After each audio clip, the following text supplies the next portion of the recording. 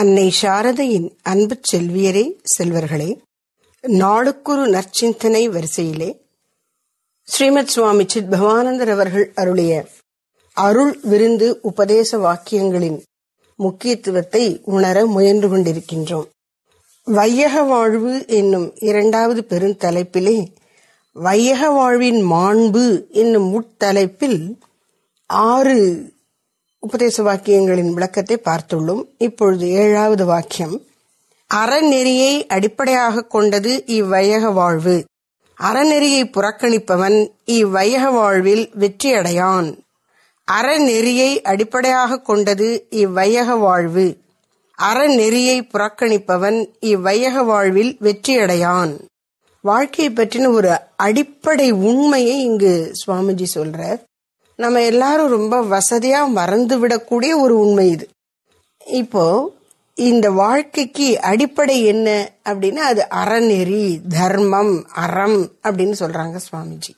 காலங்காலமா நம்முடைய பெரியவர்கள் சொன்னது இதுதான். வாழ்க்கை பற்றின உண்மை இதுதான். அந்த உண்மையைத்தான் எடுத்து சொல்லியிருக்காங்க. என்ன? வாழ்க்கையின் அடிப்படை அறநெறி. அப்போ அறநெறியை புறக்கணிச்சு அறநெறியிலிருந்து பிசகி ஒருவன் வாழ்ந்தால் அவன் வாழ்க்கையே அடிப்படை இல்லாதது ஆகிவிடும்.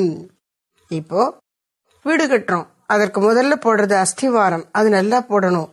அதுல எழுப்பி இருக்கக்கூடிய தூண்கள் எல்லாம் உறுதியா இருக்கணும். அப்பதான் அது கட்டடத்தை தாங்கும். இப்ப எல்லாம் மிந்தி மாதிரி இல்ல, தூண்கள்ல தான் அந்த ஸ்ட்ரக்சர் நிக்குது அப்படின்னு சொல்றாங்க. அப்போ எது தாங்குமோ அது பலமா இருந்தா தான் அதனால தாங்கப்படுகிற பொருள் நமக்கு நல்லா கிடைக்கும். அது மாதிரி தாங்கப்படுவதாக இருப்பது வாழ்வு, தாங்குவது அறம்னு சொல்றார் சுவாமிஜி. அப்ப அறத்தை நாம கவனிச்சு கடைபிடிச்சாதான் வாழ்க்கை நல்லா இருக்கும். எப்படி ஒரு வீடு கட்டும் போது அல்லது எந்த கட்டடத்துக்குமே அஸ்திவாரம் நல்லா இருக்கணுமோ, அதே மாதிரி நம்முடைய வாழ்க்கைக்கு தர்மம்ங்கிற அடிப்படை சரியா அமைஞ்சிருக்கணும். அப்படின்னு என்ன அர்த்தம்? நாம தர்மத்தை கடைபிடிக்கணும் அப்படின்னு சொல்றாங்க. இதெல்லாம் ரொம்ப இந்த காலத்துக்கு ஆகுமா என்னமோ சொல்லிட்டு இருக்காங்க சாமி அப்படின்னு நம்ம நினைக்க கூடாது. எந்த காலத்துக்கும் எது பொருந்துமோ அத்தகைய பேருண்மை தான் சுவாமிஜி இங்க சொல்றாங்க. வாழ்க்கை என்பது அறத்தை அடிப்படையாக கொண்டது. அதை புறக்கணிச்சா அது என்ன செய்யும்? உடனே ஒண்ணு தெரிஞ்சிடாது. நீ புறக்கணிக்கும் போது முதல்ல மனசுல ஒரு பயம் வரும். ஐயோ இப்படி பண்ணிட்டுமே, இது தப்பாச்சே அப்படின்னு தோணும். அப்புறம் கொஞ்சம் இவனுக்கு அதை மேலும் மேலும் அதை பண்ண ஆரம்பிச்சிருவான் ஒரு ஆசையில. அப்ப என்ன ஆயிடும்? அந்த குறுகுறுப்பு, மனசாட்சியினுடைய உறுத்தல் குறைஞ்ச மாதிரி இருக்கும். அப்புறம் அதை கண்டுக்க மாட்டான், செய்துட்டே இருப்பான். இப்ப என்ன ஆயிடும்? துன்பங்கள் வர ஆரம்பிக்கும். துன்பங்கள், சிறிய சிறிய துன்பங்கள் முதல்ல வரும். அப்பவும் விடாம அறநெறியிலேந்து பிசகி தவறு செய்து கொண்டே இருந்தான்னா பெருந்துன்பங்கள், பேராபத்துக்கள் வரும். அப்பவும் விடாம தொடர்ந்து செஞ்சா ஆளே அழிஞ்சு போயிடுவான். அவ்வளவு தூரத்துக்கு கொஞ்சம் நிதானமாவே கொண்டு போறார் கடவுள். அப்ப நாம முதல்லயே புரிந்து கொண்டு விழித்து கொண்டு நான் தர்மத்திலேருந்து பிசகாதபடி என்னைய காப்பாத்துன்னு வேண்டிக் கொண்டு தர்மத்தை கடைபிடிக்கணும். சரி, தர்மம் தர்மம் தர்மம்னா என்னன்னா, தர்மத்துல 4 அம்சங்கள் இருக்கு. அதை நாம நன்கு தெரிந்து கொள்ளணும். முதல் அம்சம் நம்முடைய பிறப்பிலிருந்து இறப்பு வரையிலும் வாழ்வை இறைவனோடு இணைத்து பார்க்கிறது. அது நமக்கு தர்மத்தின் முக்கியமான அம்சம். அதுல பல சடங்குகள் இருக்கு. அதையெல்லாம் கடைபிடிக்கின்றோம். ஒவ்வொரு மதத்துக்கும் ஒவ்வொரு விதமா இருக்கும். நம்முடைய சனாதன தர்மமாகிய இந்து மதத்துல ரொம்ப விஸ்தாரமா அழகா இருக்கு. குழந்தை பிறக்கிறதுக்கு முன்னாடியே தாய்க்கு இந்த விழாப்பு சீமந்தன் அது இதுன்னு பண்றோம் இல்லையா, அதெல்லாம் அவர்களுடைய நலனுக்காக இறைவனை வேண்டுவது. அங்கேருந்து ஆரம்பிச்சு அந்த உயிர் பிரிஞ்சிருச்சுன்னா அதுக்கப்புறம் அதை கொண்ட இடுகாட்டிலேயோ சுடுகாட்டிலேயோ வச்சு பண்ண வேண்டியது பண்ணி அதுக்கப்புறம் தொடர்ந்து பண்ணக்கூடியது என்று சொல்லி ரொம்ப விஸ்தாரமா வாழ்க்கையை புரிஞ்சு இன்னின மாதிரி நீ நடத்தணும்னு சொல்லி கொடுத்துட்டு போயிருக்காங்க. அதெல்லாம் கடைபிடிக்கணும். நம்முடைய வேலைக்கு சௌரியத்துக்கு இந்த அம்மா அப்பா இறந்த முன்னோர்களுக்கு தவசம் பண்ண நேரம் இல்லை, காலம் இல்லைன்னு சொல்லி அதை விட்டுடக்கூடாது. அதெல்லாம் செய்யணும். அப்புறம் தனி மனித வாழ்க்கையில நமக்கு சில கடமைகள் அமைஞ்சிருக்கும். நம்முடைய குடும்பத்தை பார்க்க வேண்டியது, அதன் பொருட்டு இன்ன வேலை பார்க்கணும், ஏதோ ஒரு கடமைகள். அப்ப நம்ம அலுவலகத்துக்கு சென்று செய்யக்கூடிய வேலை நம்முடைய கடமை. வீட்டிலே தந்தைங்கிற முறையில நான் ஆபீஸ் போயிட்டு வந்துட்டேன் அதனால நான் வீட்டை பார்க்க மாட்டேன்னு சொல்ல முடியாது. வீட்டு கடமைகளை செய்யணும். வீட்டு கடமைகள்ல அதுல தந்தைங்கிற முறையில குழந்தைகளை படிக்க வைக்கிறது, அவங்களுக்கு வேலை உதவி செய்வது, உரிய காலத்துல கல்யாணம் பண்ணி கொடுப்பது, இது போன்ற கடமைகள், இல்லற கடமைகள் இருக்கும். அதையெல்லாம் செய்யணும். இப்படி எல்லாருக்கும் செய்து கொண்டே இருந்த போறாது. உனக்குன்னு ஒரு கடமை இருக்கு. அது என்ன கடமை? ரிட்டையர்மெண்ட் டயத்துல நீயும் மனைவியா போய் தனியா இருந்து இறைவனை வணங்கி வழிபட்டு ஒரு ஆசிரமத்துல வானப்பிரஸ்த வாழ்க்கை வாழ்ந்து கொண்டிருங்கள் அப்படின்னு சொல்றாங்க இல்லையா, அது ஒரு தர்மம். முடிஞ்சா எல்லாவற்றையும் திறந்து சன்னியாசியா போயிடலாம். இது உனக்கு நீயே செய்து கொள்ளக்கூடிய மிகப்பெரிய கடமை. இப்படி கடமைகள்லாம் நாம செய்ய வேண்டியது வாழ்க்கையில இருக்கு. அதுவும் தர்மத்தின் பார்ப்பட்டது. இது ரெண்டும் தனி மனிதன் குடும்ப சூழல்ல வர வேண்டியது. இனி தனி மனித ஒழுக்கம்னு ஒண்ணு இருக்கு. அகவாழ்வு, மனதை பண்படுத்துவது, மனதை கீழ்மையிலிருந்து விடுவித்து நேர்மை, உயர்வு, மேன்மையின்கள் செலுத்துவது, அது தர்மம். அப்படி பார்க்கும்போது நற்குணங்கள் எல்லாம் தர்மமாகிவிடும். பொய் பேசாதே, உண்மை பேசு, இது ஒரு தர்மம். வாய்மையை கடைபிடிப்பது அறமாகிறது. பிற உயிர்களுக்கு மனதாலும் தீங்கு செய்யாதே, அஹிம்சை, இன்னா செய்யாமை, அதை கடைபிடிக்கணும். வெஜிடேரியன் உணவு சாப்பிடுறது நல்லது, நான் சாப்பிடறதுக்காக பிற உயிர்களை கொல்லக்கூடாது, அது ஒரு நிலை. இந்த அஹிம்சையினுடைய ஒரு நிலை.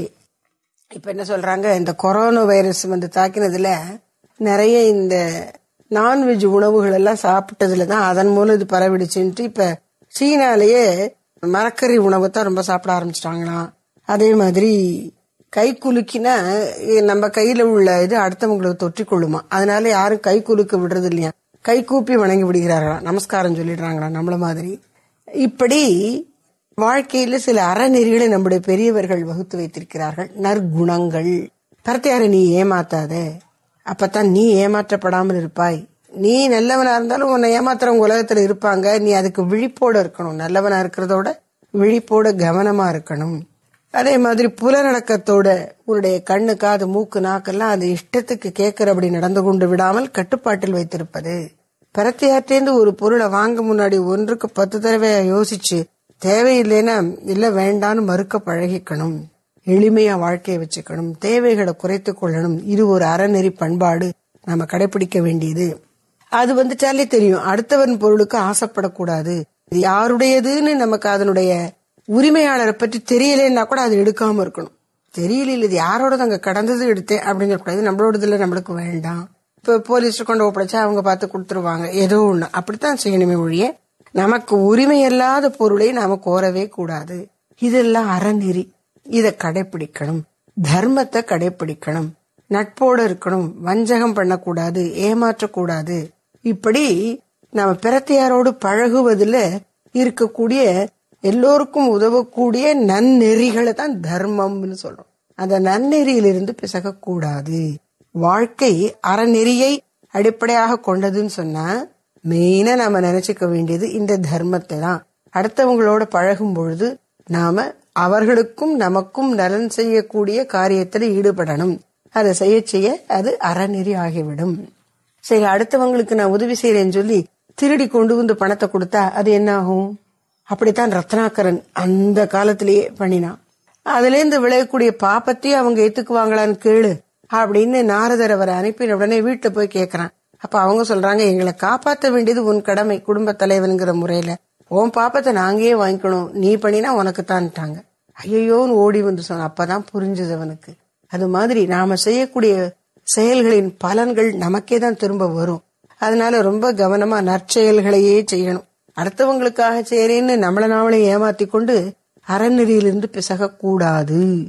அதனால அறநெறியை கடைபிடிப்பதனுடைய முக்கியத்துவத்தை வலியுறுத்தி 10 குறட்பாக்களே பாடிட்டார் வள்ளுவர். அரண் வலியுறுத்தல் அப்படின்னு 4வது அதிகாரமா அதை வச்சுட்டார். கடவுள் வாழ்த்து, வான் சிறப்பு, நீத்தார் பெருமை, அடுத்தது அரண் வலியுறுத்தல்.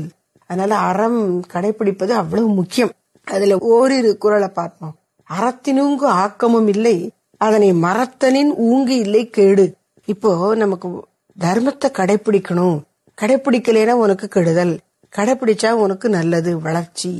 இப்ப யாரு அப்படி நினைக்கிறாங்க? பணம் வந்தா வளர்ச்சி, அது எப்படி வந்தாலும் சரி. அப்படி அல்ல. அப்படி செய்தால் ஏன் அப்படி இவங்க அறத்தை மறக்கிறாங்கன்னு இந்த பணத்துல உள்ள ஆசை. பணம் வந்தா நான் அனுபவிச்சு சுகமா இருந்துடலாம் அப்படிங்கிற ஒரு தவறான எதிர்பார்ப்பு. இந்த உலகத்துல நமக்கு பணம் இருந்தா கூட அனுபவிக்கணும்னா புண்ணியம் இருந்தா தான் அனுபவிக்க முடியும். பணம் நிறைய வச்சிருப்பான், ஆனா சுகரு, நீ இதை சாப்பிடக்கூடாது, அது சாப்பிடக்கூடாதுன்னு கேப்பக்கூழ குடிச்சிட்டு இருப்பான். கைக்கூலியாவோ ஆட்டோ ரிக்ஷா ஓட்டிட்டு இருப்பான். அவன் நல்ல சொல்றான், ஒரு ஆட்டோ ரிக்ஷா நாங்க போன இடத்துல அம்மா உணவு எப்படி இருக்கும் சாப்பாடலான்னு கேட்டேன். நாங்க அதுக்கெல்லாம் போறதே கிடையாது அப்படின்னா. அப்ப நீங்களே சாப்பிட மாட்டீங்களா அப்படின்னு.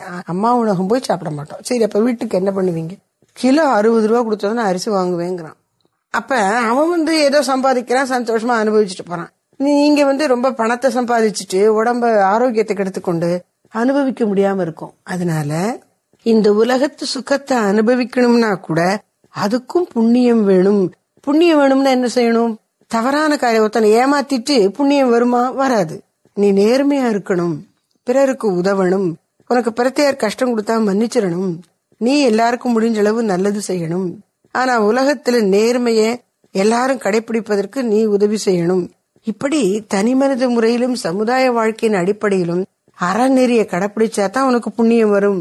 புண்ணியம் வந்தாதான் நீ சுகத்தை அனுபவிக்க முடியும். இத மறக்க கூடாது.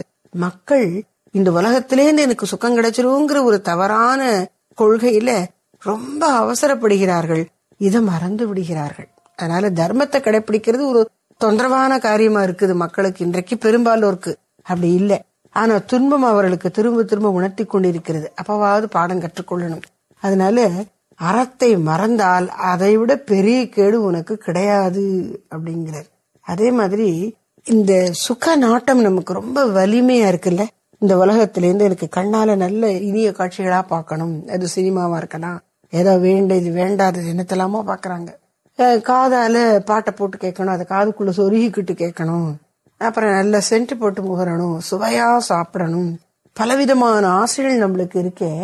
இதெல்லாம் எப்போ நமக்கு உண்மையான இன்பம்? அறத்தான் வருவதே இன்பம், மற்றெல்லாம் புறத்த புகழுமில. நீ அறநெறிய கடைப்பிடிக்காமல் உனக்கு இன்பம் வந்ததுன்னா, ஏமாற்றி பிறர் ஏமாற்றி பறிச்சு அந்த பணத்துல இருந்து அனுபவிக்கலாம் நினைச்சீன்னா அந்த காரியமும் தப்பான காரியமா தான் இருக்கும். அது உனக்கு இன்பத்தை தராது. இன்பத்தை தருதுன்னு நினைச்சு நீ ஏமாந்து கொண்டு அறநெறியிலிருந்து பிசகினால் உன் வாழ்க்கை துன்பமாகவே முடியும். நீ பெற்ற இன்பம் எப்படி இருக்கும்? தினையளவு. அதனால் நீ பெறப்போகிற துன்பம் பனையளவு அப்படின்னு பெரியவங்க எச்சரிக்கிறாங்க. அதனால வாழ்க்கை அறநெறியை அடிப்படையாக கொண்டது. இதை நாம மறந்துட்டோம்னா என்ன ஆயிடுமா? அறநெறியை புறக்கணிப்பவன் இவ்வையக வாழ்வில் வெற்றி அடையான். புறத்துல பணம் நிறைய சம்பாதிச்சுட்டான், அது வெற்றின்னு மக்கள் நினைச்சு என்ன இந்த காலத்துல நல்லது பண்றவனுக்கு இது காலம் இல்ல, அவனை பாரு எப்படி இருக்கான், என்ன அநியாயம் பண்ண இப்ப எப்படி இருக்கான் பாரு அப்படிங்கிறாங்க. அது உண்மையான வளர்ச்சி அல்ல, அது துன்பத்தில் முடியும். எனவே இந்த நாம் மனதில் கொள்ள வேண்டியது, அறத்தினால் வருவதுதான் இன்பம், மற்றெல்லாம் இன்பம் அல்ல, உனக்கு துன்பமாய் முடியும். அதனால் உனக்கு நற்பெயரும் கிடைக்காது. எனவே நீ வாழ்க்கையில் அறநெறியையே கடைபிடித்து வா. இதுதான் நமக்கு சுவாமிஜி விடுக்கின்ற எச்சரிக்கை. ஜெய் ஸ்ரீ சாரதா மகாமாயி கி ஜெய். ஜெய் ஸ்ரீ சத்குருநாத் மகாராஜ் கி ஜெய்.